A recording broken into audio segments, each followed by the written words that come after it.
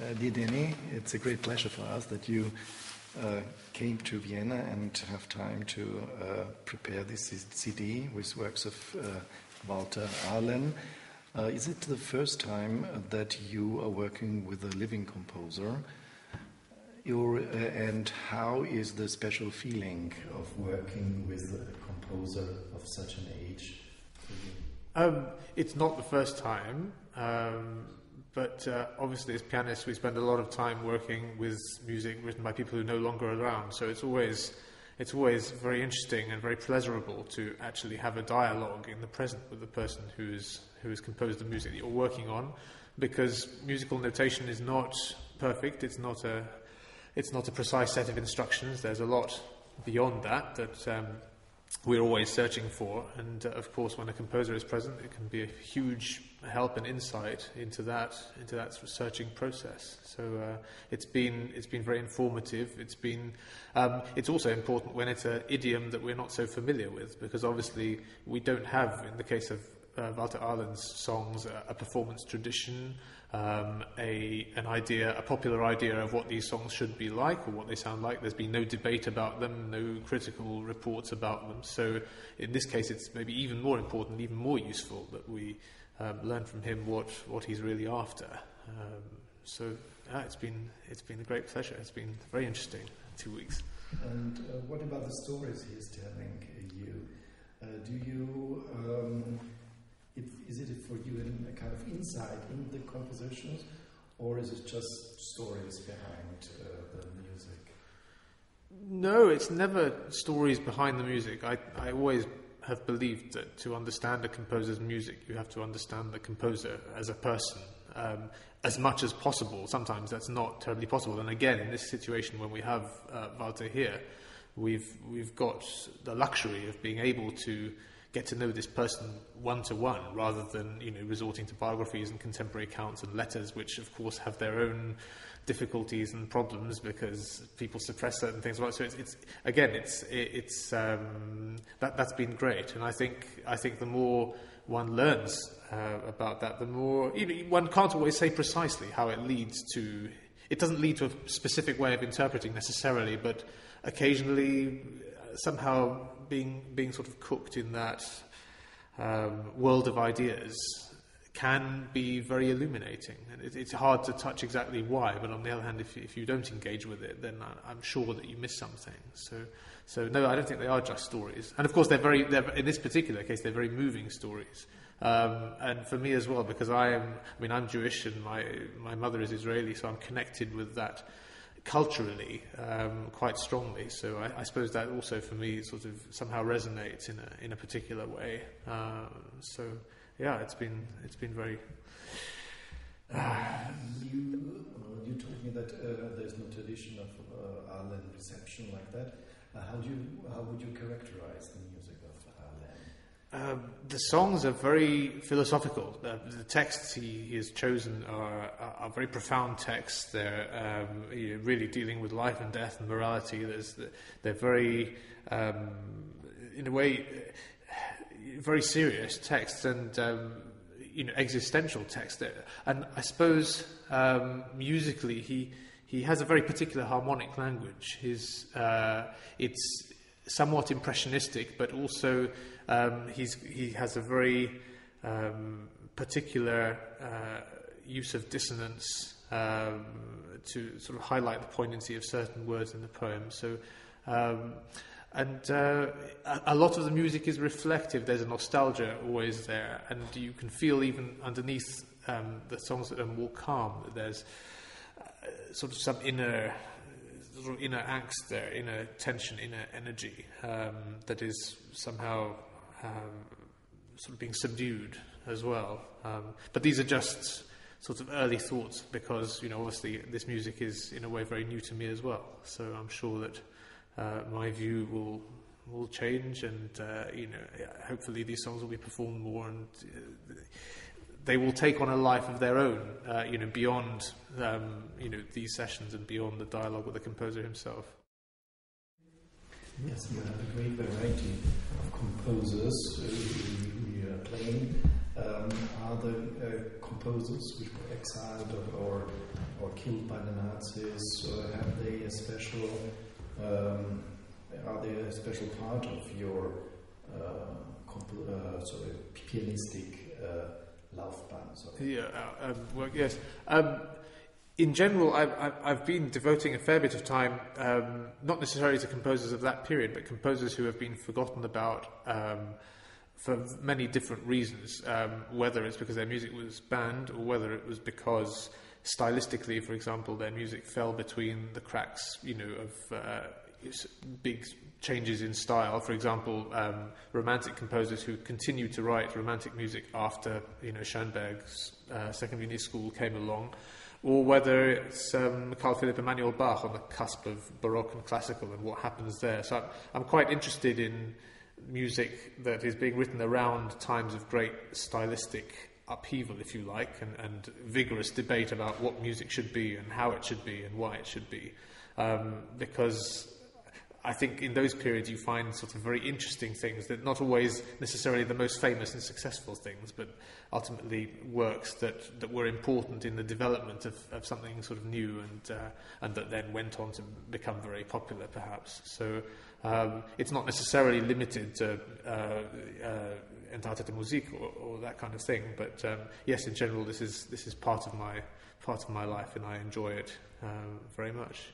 You're pointing at a very great topic in the 20th century, because when we look at the music of Walter Arlen at the same time Congo and others, at the one hand side they were entartet, they called entstanden Musik by the Nazis, and after the war they were called eclectic composers by German musicologists and so on. Yeah, so they fell between more than one crack. Yes, absolutely. How do you deal with this problem?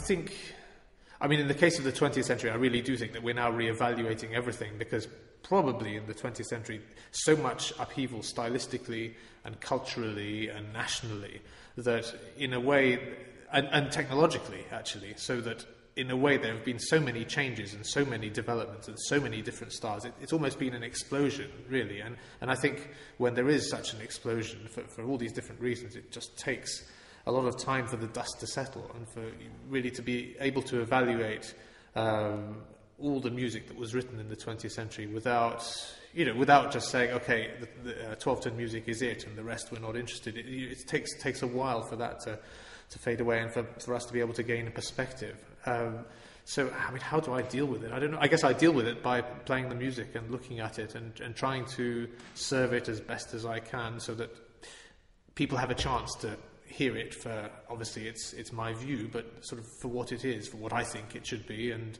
at least have the opportunity to evaluate it. If we don't play these composers, Korngold, York Byrne, whoever it is, if we don't play them, if we don't get them out there, then, no one will talk about them, no one will be able to engage with them. So I think that's the best way of dealing with it now, is to play it and grapple with it, engage with it.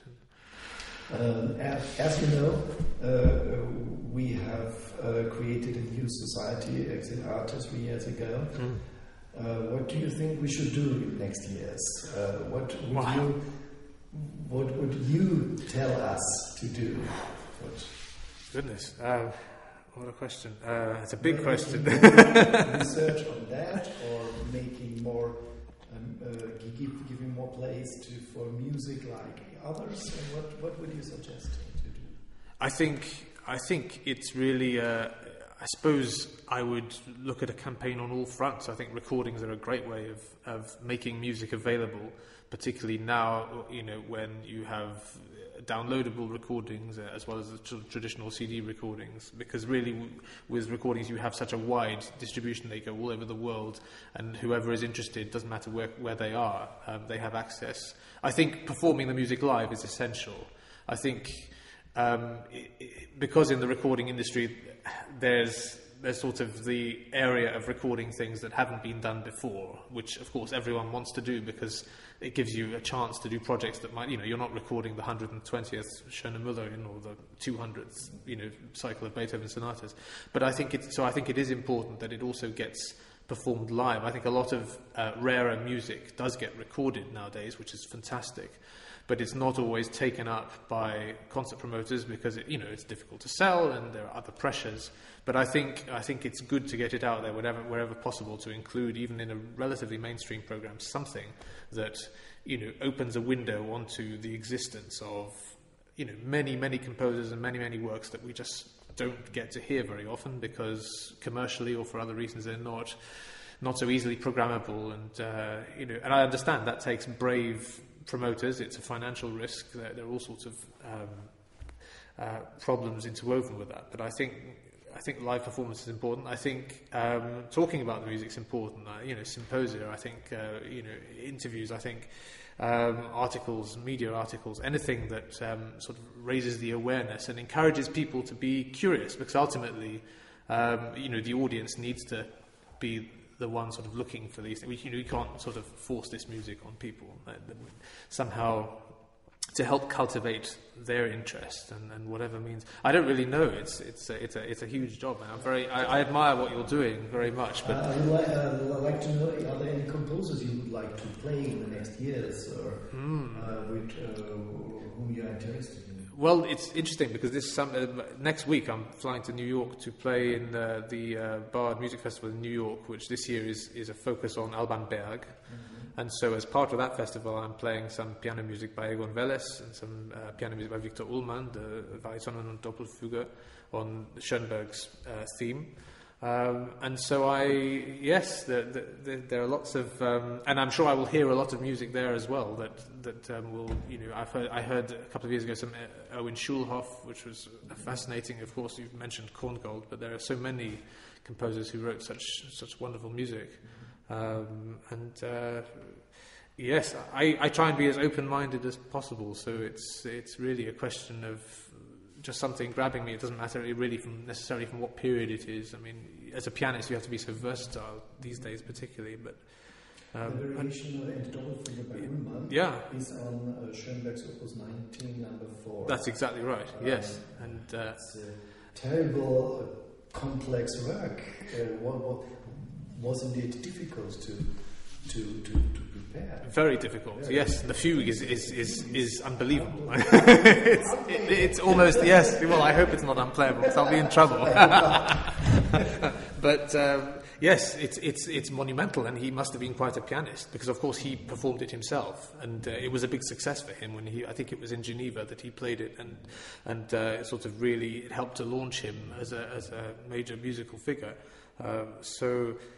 Yes, but they're exquisitely crafted. And what's very interesting is that although the theme is not serial, mm-hmm. he applies serial technique to the theme. So he puts the retrogrades against the inversions and uses all these devices, as well as more conventional variation devices. So but I'm very interested sort of in that now, and so I definitely will be seeking out more Viktor Ullmann and sort of. I know there are several piano sonatas which I don't know, and I will have a look. Was it ever recorded? I think it has been. I don't know. I'm a sort of bad person to ask about recordings because I often like to just study things from the score until I really have my own sort of way of doing it before I allow myself to be influenced. I think you need to sort of have your own strong opinion first. So I don't know, but I think it has been. I think it has been recorded. But again, this is all research. This is all to be done. It's been such a hectic few weeks that I'm looking forward to a bit of holiday and being able to read up about all this and find out. Thank you very much. Oh, pleasure.